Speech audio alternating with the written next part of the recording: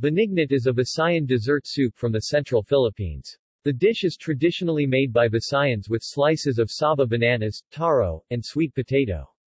It is comparable to various savory guinitan, coconut milk-based dishes found in other regions such as bilo-bilo. Names. Binignit is also called Ginatan in Bicolano, Tabarak in Mindanao Cebuano, Alpahor in Chavacano, Ginitaan in Ilocano, Ginatan or Ginit ang Luga in Waray and Hiligaynon, Ilonggo, and Camlo in western Iloilo. Preparation. The meat of a mature coconut is grated and the thick milk is extracted. 2 cups of water are added to the grated coconut and a second extraction is made.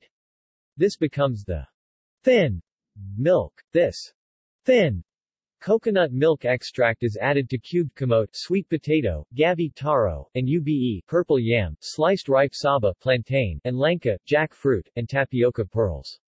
Sometimes, young coconut meat strips are also added. The mixture is brought to a boil, being stirred occasionally until done.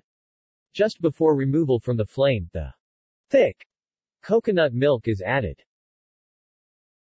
The people of the neighboring island of Leyte usually include landang, palm flour jelly balls, jackfruit, and anise, and thicken it with milled glutinous rice.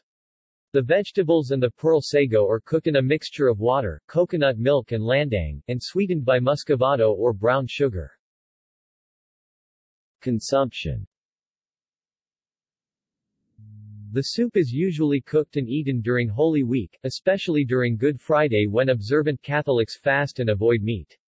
A popular afternoon snack, it is best served when hot. Others serve it chilled or even frozen, eating the dessert much like ice cream. See also: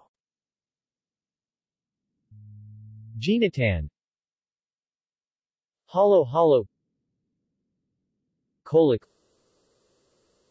List of soups. References.